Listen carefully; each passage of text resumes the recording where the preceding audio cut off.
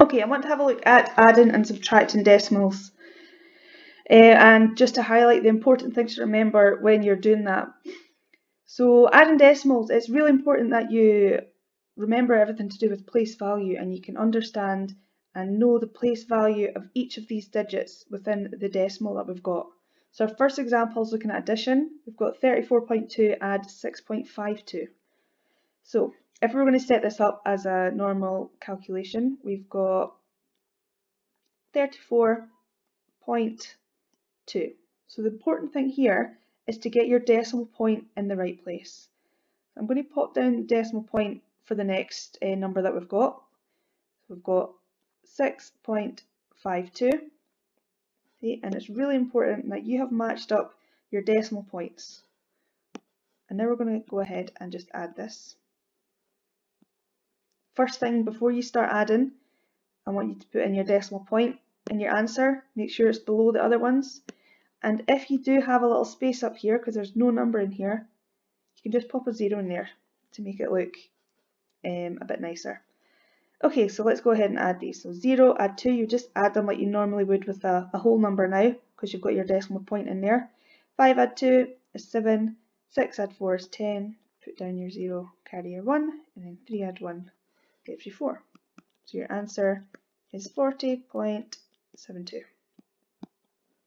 So again, let me just highlight the very important thing here is to match up your decimal points, even in your answer, and make sure all your numbers are in the correct place value. So second example, subtraction this time. Let's write out our calculation. So we've got 67.83 subtract 4.5.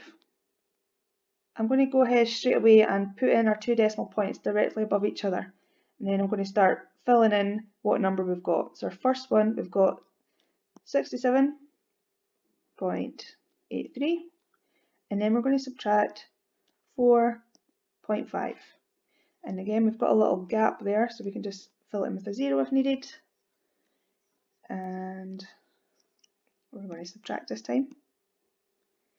Before we try and subtract anything, I want you to put your decimal point straight in your answer so you do not forget it. And you can see that all the decimal points are matched up perfectly.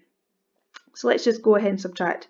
3 subtract 0 is 3, 8 subtract 5 is 3, 7 subtract 4 is also 3, and then 6 subtract 0, we've got a gap there, that's just a 0, is 6. So your answer is 63.33. Okay, so again, important things to remember when you're adding or subtracting decimals. You have to have a good knowledge and understanding of your place values and be matching up all your decimal points, all the decimal points in a row, and getting your numbers in the right place. Again here, all your decimal points in a row and getting your numbers in the right place.